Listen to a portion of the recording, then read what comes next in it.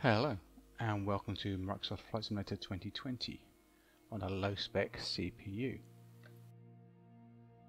So as you can see, I have developer tools showing on the screen with a frame rate and showing my CPU percentage is currently pegged at 100% and GPU is 55%, but there again we're not doing much at the moment. So I've been reading the forums, seeing what else we can do, and from our last video we started off with the GeForce Experience settings, which set everything down to low or off, except for volumetric clouds, which was medium, and that seemed to work okay. It wasn't particularly pretty and frame rates weren't great. So what I've done now is go completely the other direction and set everything to ultra.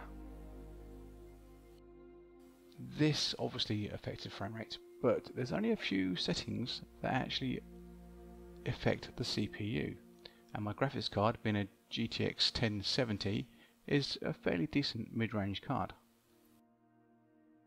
So let's see what my settings are at the moment. So we run through and we have full anti-aliasing, ultra terrain vector data, high buildings, ultra trees, ultra bushes, object level detail at 100, ultra for pretty much everything else, or high. The things that really make a difference to the CPU are buildings. I'm going to drop that down to medium for the moment. I'm not happy with how buildings look. They're very triangular from a distance, especially in heavily built up areas. And objects level of detail also has a significant performance hit for CPU, so I'm going to drop that down to 50 for the moment. And terrain level of detail is at 25. But as I say, everything else is pumped up to the maximum. So we save that and back to the game. So I'm going to do what I did last time. Go to the world map, dive into New York, Statue of Liberty, set as arrival. So at the moment it's pretty dark in New York, so I'm going to change the time of day to about midday-ish, and we're going to have few clouds. Also, I've turned off all live traffic and live players because they also affect the CPU.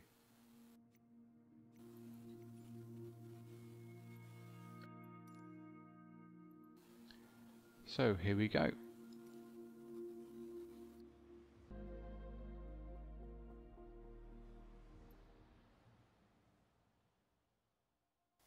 And here we are. Statue of Liberty is below me somewhere, and the frame rate isn't great, but there again it never is when you first start off. So let's go, ready to fly.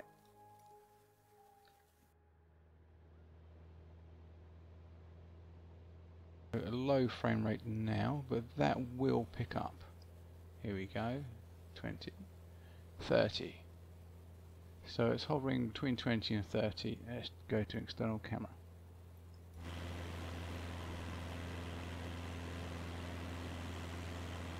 So there's the Statue of Liberty below me. And we're hovering 30 to 40 frames per second. Now let's flip around and have a look at Manhattan, where the skyline is obviously a lot more busy.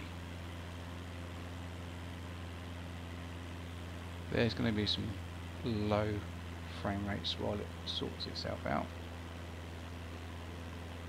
and there we go. Now because the building level is a lower setting, it's all a bit grey.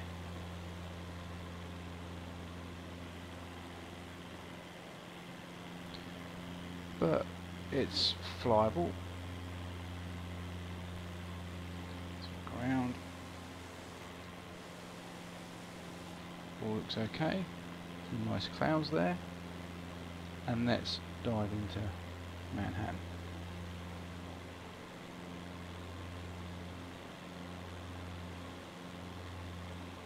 Now, to be honest, this isn't really a fair test because you're not generally going to be flying around a built-up area like this at such a low altitude. But looking down, it looks quite good. Again, the autogen has seemed to have populated Manhattan with lots of trees. I'm sure it was a forest at some point, but not anymore.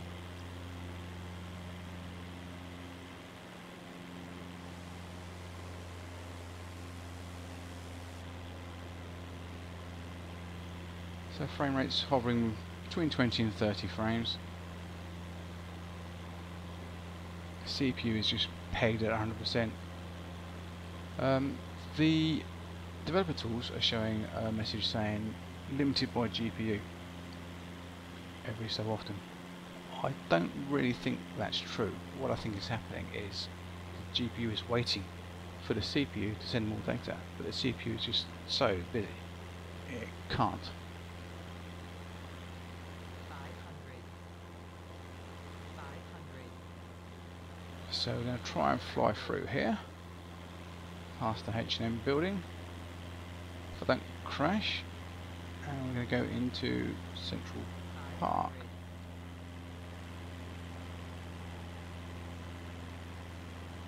500.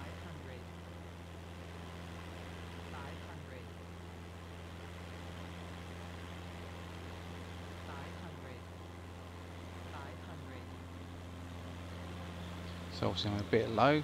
Let's have a look down. So the trees are at ultra, so there's no pop in like we had in the last video.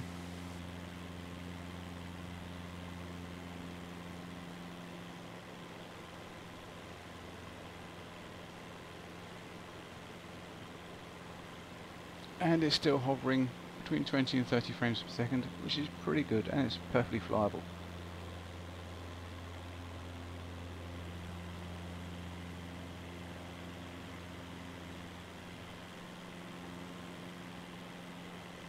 So let's check those settings again. So here we are, going to general. So we're at 1080, full screen. V-Sync's off. Render scaling is 100, which is default I think. Anti-aliasing is at TAA, which is full. Terrain level of detail is at 25. Terrain vector data is at ultra. Buildings are medium. Again, if your CPU is a bit below mine, which is an i5-7600K, you could drop that, and that will help. If you drop it to low, but I'll keep mine at medium. Trees are ultra, grasses and bushes are ultra. They don't seem to have much effect. Object level of detail. Again, this one will have a significant effect on your CPU. So if your CPU is a bit below mine, then drop it down to 25. Everything else is at its highest setting. Everything. Lens correction is off. I don't need that. Generic plane models is off, but I'm not using multiplayer anyway. And there we go.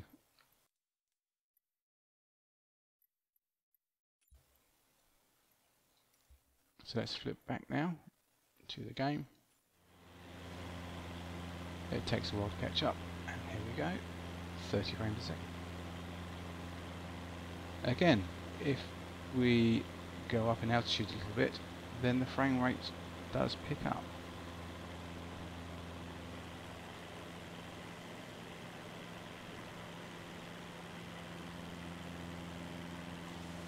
And we can look around.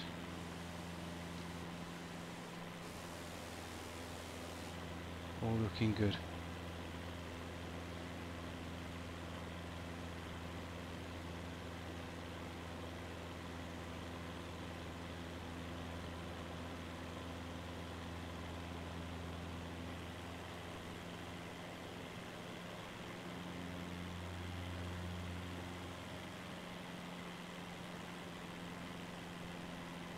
Don't pay too much attention to my flying, it's terrible.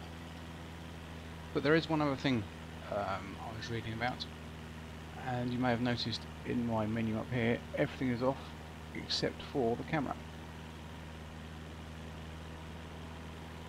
In my testing, it did save a few FPS by turning off all of these, because it doesn't have to generate that information in the background. 1 or 2 frames per second, it wasn't too heavy.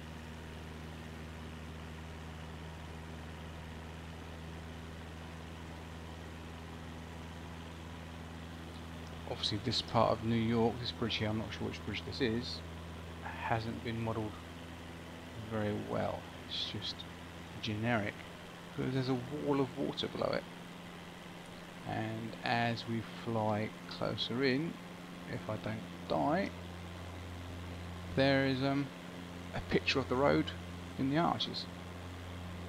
So that's the photogrammetry.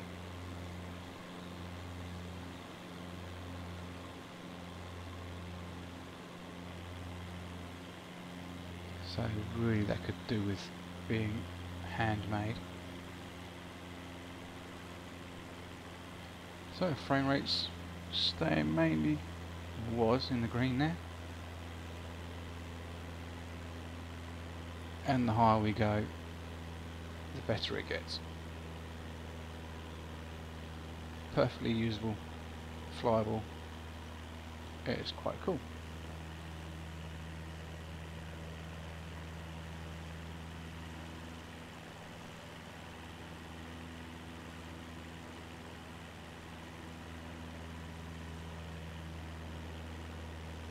So there you go, low end CPU. And ultra settings mainly, and it's viable. Awesome. Well, thanks a lot and take care.